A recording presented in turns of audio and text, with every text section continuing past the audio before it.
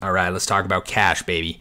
We've got a bank rec sim that we gotta know. All right, so this is going to be the cash section of the balance sheet, right? That line item that we're so familiar with. And when it comes to the cash section of this exam, the most important focus area is going to be the bank reconciliations. All right, so at the end of the day, we have these adjustments that need to be made. All right, so what we're saying is that there are these discrepancies when it comes to the cash that has been recorded in the books from what is being shown on the bank statements. All right, so the bank statements is just this summary of documentation for how we are reporting our cash inflows and cash outflows on the financial statements, right? So yeah, ideally the books and the bank statements should match. All right, but sometimes they don't, right? There are discrepancies and errors that are made all the time. So we need to know how we are going to approach each discrepancy as it presents itself, right? How is this adjustment going to be made?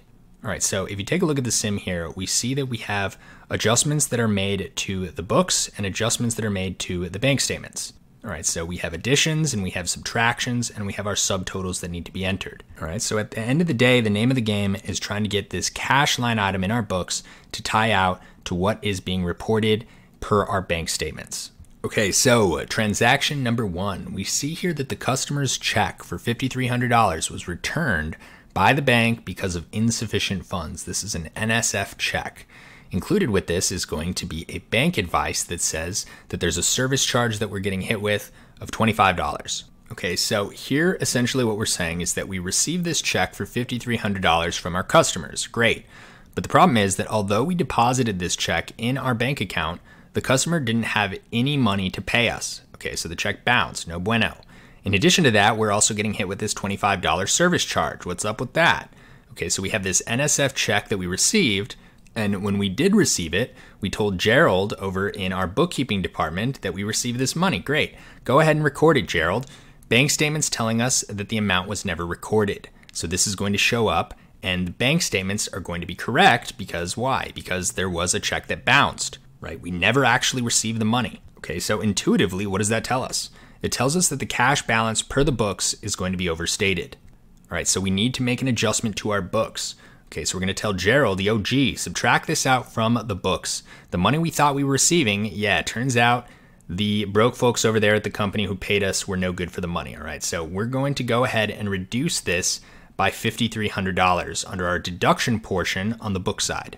Same goes for that service charge fee, right? The bank's telling us, hey, this is an NSF check.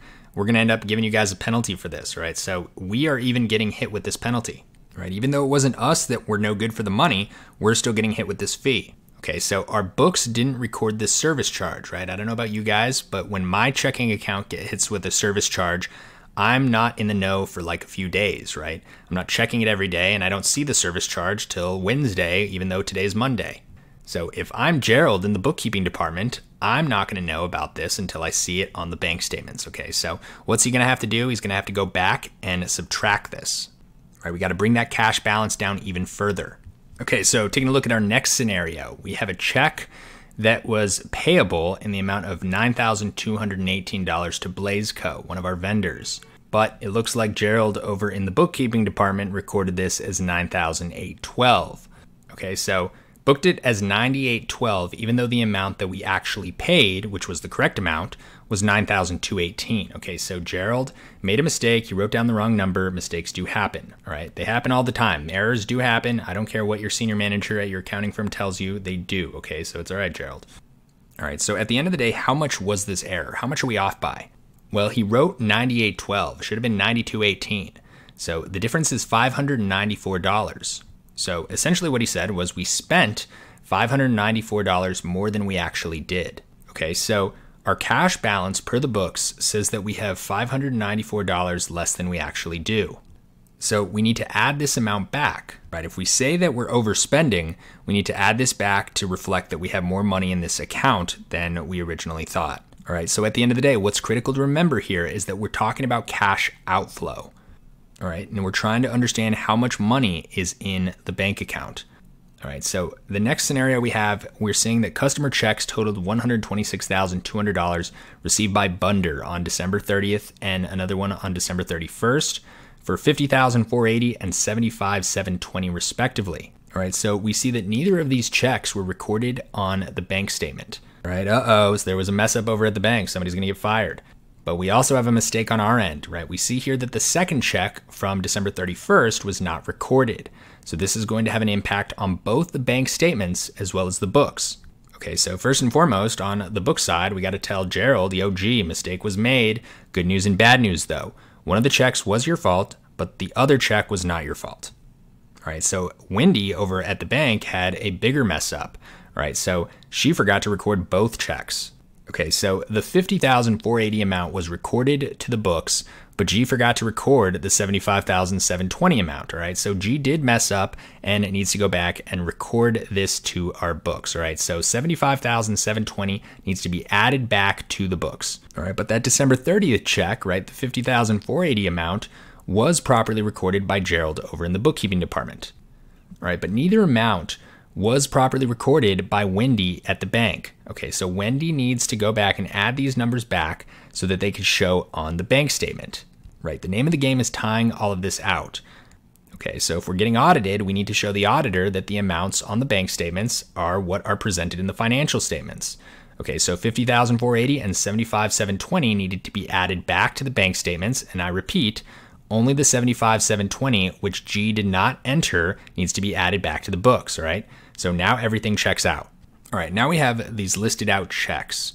All right, we have check number 10302, 10304, 10305. All right, and we're provided with some information related to each. All right, so first and foremost, keep in mind that all three of these checks were recorded and initially did not clear the bank by the end of the year. Okay, but keep in mind the next piece of information tells us that only 2 eventually did clear the bank, while check 10302 was voided. Okay, so we have some checks outstanding, right? This is a listing of the checks that we are sending out. So Gerald over in the bookkeeping department recorded what looks like checks 10304 and 10305 correctly. Okay, so he subtracted these out of cash, but we still need to have Wendy over at the bank subtract this from the bank statements. Right, we need all of this to tie out. Okay, so checks 10304 and 10305 need to be subtracted from the bank statements, but what do we remember about 10302? It was voided. Okay, so we need to go back and adjust this to the books, right? This was not cash that actually flowed out of the bank account. So we need to add that 13476 back to the books. All right, so last piece of information, we have a bank advice and we have an additional collection fee worth $50. It says here that the money is in the account. Okay, so you got to go back and you got to add this to the books so that it all ties out, right? We collected the cash. All right, and finally we see here per the bank advice that we mentioned is the documentation provided by the bank that we're being charged this collection fee. Okay, so we need to go ahead and subtract this $50 from the books. All right, so now if we compare and contrast, the books and the bank statements should all tie out, which they do.